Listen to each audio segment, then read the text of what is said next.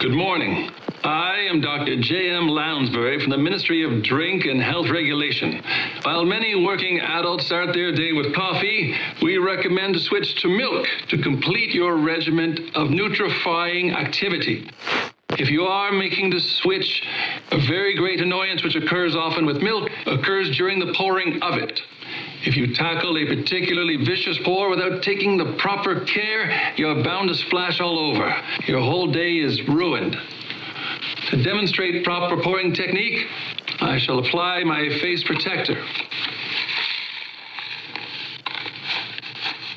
Splendid. Now, the optimal way to pour milk is to raise the pouring container and angle it at no more than 45 degrees positively as you approach your drinking vessel. I will now begin to pour.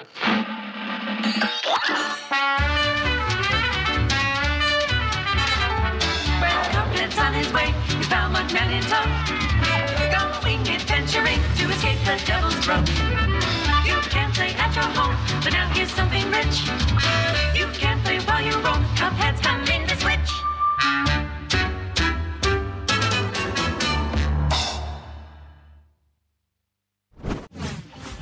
Nope, you're not dreaming. Cuphead is coming to the Nintendo Switch system. You can thank Studio MDHR for making their award-winning game so special, and our friends at Microsoft for helping us bring Cuphead to even more players. As fans know, poor Cuphead made a deal with the devil, and now the beast is coming for his head, cup and all. In this run-and-gun action game, you'll dodge fire and dish out your own, whether you play solo or invite a buddy along for the ride. Those gorgeous hand-drawn cell animations rendered in classic 1930s style look as good as ever, and the live jazz soundtrack by Christopher Madigan will still charm and haunt you in the best of ways. You'll see why when Cuphead launches on Nintendo Switch April 18th.